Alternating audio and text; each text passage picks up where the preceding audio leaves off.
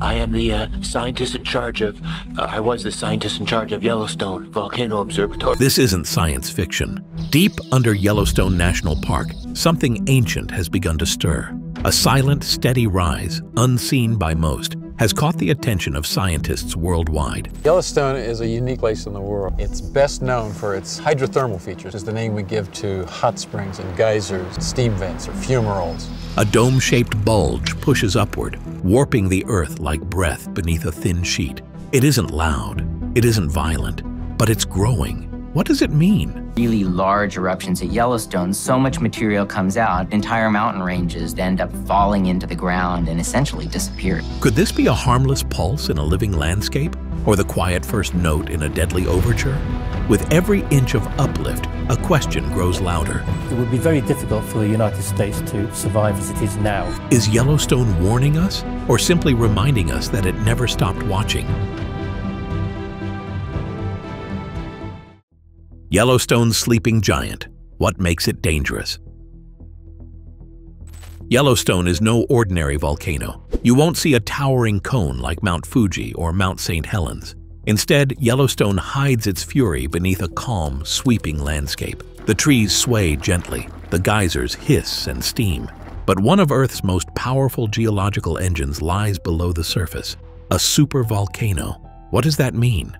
A supervolcano doesn't erupt often, but when it does, it can reshape continents, darken skies, and alter the climate for years. Rather than building mountains, these monsters collapse inwards after unleashing their fury, leaving behind vast craters known as calderas. Yellowstone's volcanic basin measures about 30 by 45 miles, an immense span capable of swallowing multiple cities with room left over. Beneath this vast caldera lies a powerful hotspot, where a rising magma plume has scorched the crust for millions of years. That heat fuels the park's geysers, bubbling mud pots, and steaming hot springs. This hotspot is restless. Over the last 2.1 million years, Yellowstone has experienced 3 major eruptions. The last occurred about 640,000 years ago and released enough ash to blanket large parts of North America. It wasn't just a local disaster, it changed the world.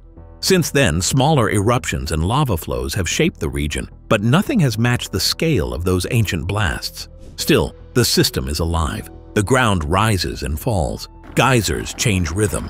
Seismic whispers travel through the earth like a sleeping beast turning in its bed.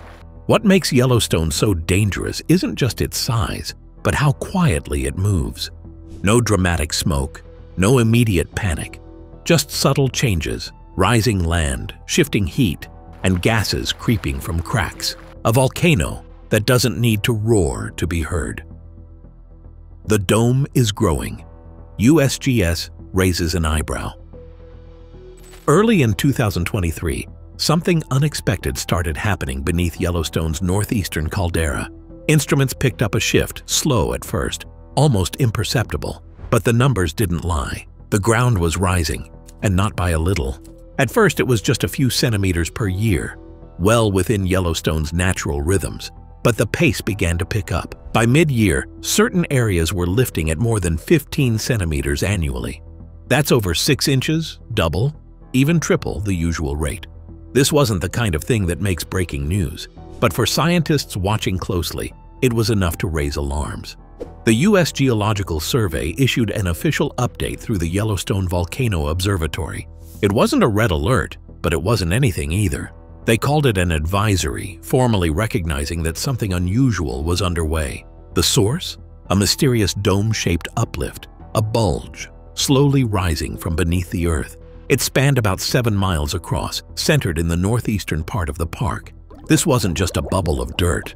It was pressure, deep, ancient, and building. What concerned scientists wasn't just the rise's height, but its consistency. The uplift wasn't slowing. If anything, it was accelerating. It showed persistence and didn't match the usual background activity that Yellowstone has displayed in the past. Alongside the uplift came other signals: minor earthquakes, small temperature increases in the soil, and changes in the release of volcanic gases, just enough to suggest something was brewing below. No one said eruption, no one panicked. But in the world of volcanology, you don't wait for panic to take notice. The land was sending signals, and the scientists, this time, were listening more closely than ever. Pressure below, magma, gas, and swelling. Earth. To understand the growing dome, we must go underground, beneath the trees and soil, where rock bends and pressure builds. The Earth isn't solid here. It flexes, breathes, and occasionally pushes upward. That's what's happening now. Imagine the crust like the surface of a pudding. When something thick and hot stirs below, the surface bulges. In geological terms, that bulge is called a resurgent dome. It's formed when pressure rises beneath the ground, lifting everything above it in a slow, silent swell. So, what's creating that pressure? The most likely culprit is magma intrusion.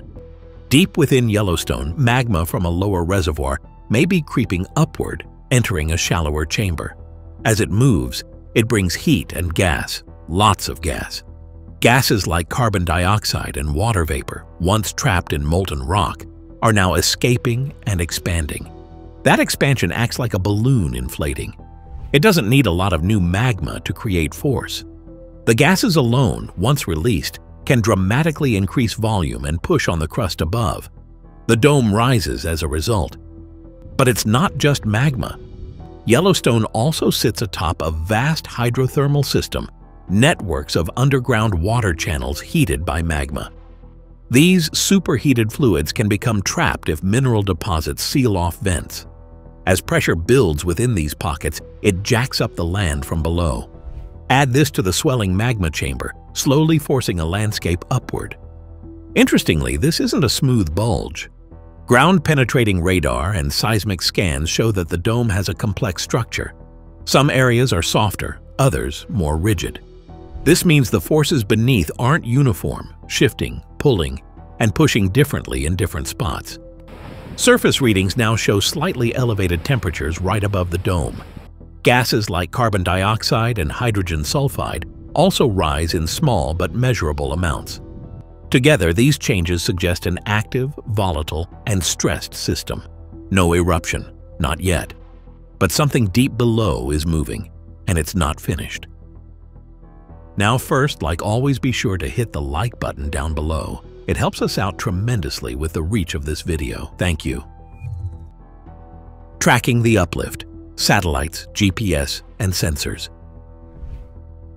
How do scientists detect something as subtle as the ground rising by just a few millimeters? The answer is a network of exact instruments, constantly watching every shift, tilt, and tremor across Yellowstone's vast landscape. At the heart of it all is INSAR, Interferometric Synthetic Aperture Radar. Satellites orbiting the Earth take radar images of Yellowstone's surface at different times. By comparing these snapshots, scientists create interference patterns that show exactly where the ground has risen or sunk. It's so precise that it can detect changes smaller than a dime. Over the dome, INSAR images show a striking bullseye pattern, a series of colorful rings indicating where the land is rising the most. The center glows with the brightest hues, showing the epicenter of uplift. Then there's the GPS network. Dozens of stations are anchored deep into Yellowstone's bedrock. These aren't your regular GPS devices. They track movement with millimeter accuracy in real time. They've revealed not just vertical rise, but horizontal spreading too. The dome isn't only lifting, it's stretching. Tilt meters add another layer. Think of them as ultra-sensitive levels that detect slope changes. As the dome rises, the land around it tilts outward, like a balloon pushing against its surroundings. Scientists note that the eastern side is rising slightly faster, possibly indicating uneven pressure or structural weakness below. Strain meters complete the picture. Buried deep in boreholes, they track how rock stretches or compresses. Right now, the rocks beneath the dome are under significant tension, pulled and cracked by forces pushing upward. Together, these tools paint a vivid picture. Yellowstone's surface is shifting, the ground is not still, and all signs point to something powerful building from below. Past swells, a breathing volcano's history. This isn't Yellowstone's first awakening. The park has a long memory, written not in books, but in layers of ash, warped rock, and ancient tree rings. The land has swelled and settled many times before. One of the earliest recorded uplift events began in 1923. Over the next 60 years, the central caldera slowly rose nearly 90 centimeters, about 3 feet. Then, between 1985 and 1995, it sank by 14 centimeters. Scientists started to call this the park's breathing, inhaling and exhaling through the shifting crust. Another major pulse came in 2004, not far from where the current dome is forming. That time, the land rose at a rate of up to 7 centimeters per year. Concern spread. The Yellowstone Volcano Observatory issued an advisory. Many feared a possible eruption, but the dome eventually calmed. There was no lava, no blast, just a slow return to balance. Why didn't it erupt? Most likely it was a hydrothermal event. Water, not magma, was the primary mover, shifting underground and relieving pressure before anything catastrophic could happen. Geological records go back further still. Layers of sediment in lakes, mineral veins in the rocks, and even the shape of old trees tell us that Yellowstone has swelled dozens of times over the past 15,000 years. Some trees show signs of rapid growth followed by stress, likely triggered by rising ground and changing soil conditions. These pulses are part of the system's natural rhythm, but each one is different. And this new dome, it's rising faster and in a place that's been quieter until now. What could happen next? 5 future scenarios. So what does this rising dome mean? Is it a countdown to catastrophe or just a rumble in Yellowstone's sleep? Scientists have outlined several scenarios. Some are reassuring, others less so. Scenario 1. Stabilization. This is the most likely outcome. The pressure beneath the dome finds a natural balance. Gases vent, heat spreads. The uplift slows, then stops. The land stays quiet. There is no eruption. This is just another chapter in Yellowstone's breathing history. Scenario 2. Subsidence. Instead of rising, the dome might begin to fall. If underground fluids or gases find escape routes, perhaps through new fractures or hydrothermal vents, the pressure drops and the ground settles. Some areas already show hints of this. Scenario 3. Increased hydrothermal activity. New steam vents might open, geysers could erupt more often or in new places, and hot springs may shift or disappear. While dramatic, these changes often help relieve pressure, letting the volcano vent before anything bigger happens. Scenario 4. A hydrothermal explosion. Now we enter more dangerous territory. If superheated water gets trapped beneath the surface, it can flash to steam with explosive force. Yellowstone has seen this before. One blast created a crater over a mile wide in Mary Bay. These explosions are rare, localized, but potentially deadly. Scenario 5. A magmatic eruption. This is the worst-case scenario and the least likely. It could break through if magma continues rising and can't release its pressure through vents or hot springs. But the data doesn't support that now. No massive sulfur spikes, no long-period quakes, no large-scale gas release. Still, nature doesn't always follow our models. The dome is growing, and while the odds of an eruption remain low, they aren't zero. Yellowstone is changing. The only question is, into what? Global clues. Other volcanoes that did this too. Yellowstone isn't alone. Across the world, other volcanoes have shown similar signs. Dome-shaped uplifts, rising pressure, and eerie quiet. Most didn't erupt, but all were watched carefully. Take the Long Valley caldera in California. Between 1979 and 1984, it rose nearly half a meter. People braced for an eruption, but it never came. The dome eventually settled, a tense moment in geologic time that passed without disaster. In 2022, the Taupo volcano in New Zealand experienced uplift and seismic activity. Again, there was no eruption, just a visible reminder that the Earth moves even when it stays silent.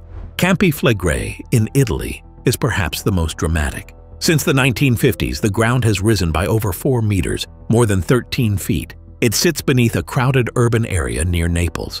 And yet, despite decades of swelling, no major eruption has occurred since the 1500s. But not every dome stays quiet forever. In the Galapagos, Sierra Negra's Uplift grew for over a decade before it finally erupted in 2018. The signs were there, but not every bulge means disaster. These cases offer perspective. Uplift doesn't always mean doom, but it does mean something is changing below. And Yellowstone? It's part of that global pattern, restless, rising, and watched. What experts say: calm warnings, careful watching. The world's top volcano experts aren't sounding the alarm, but aren't ignoring Yellowstone either. Dr. Elizabeth Warren of the USGS describes the situation as significant but not alarming. The land is rising faster than usual, and gases are escaping at a higher rate, but not in the pattern that typically signals an imminent eruption. It's strange, yes, unsettling even, but not yet dangerous. Still, not all voices agree on how relaxed we should be. Dr. Vivian Rodriguez of the International Volcanological Association urges more caution. The dome's rapid growth, unusual location in the northeastern section of the caldera, and the uptick in micro-earthquakes all point to a shift in Yellowstone's usual behavior. This isn't its typical rhythm, she warns, and when a giant changes its rhythm, we listen. A recent survey of 40 volcanologists offers some clarity. About 70% believe the dome will either stabilize or shrink. Roughly 25% expect an increase in hydrothermal activity,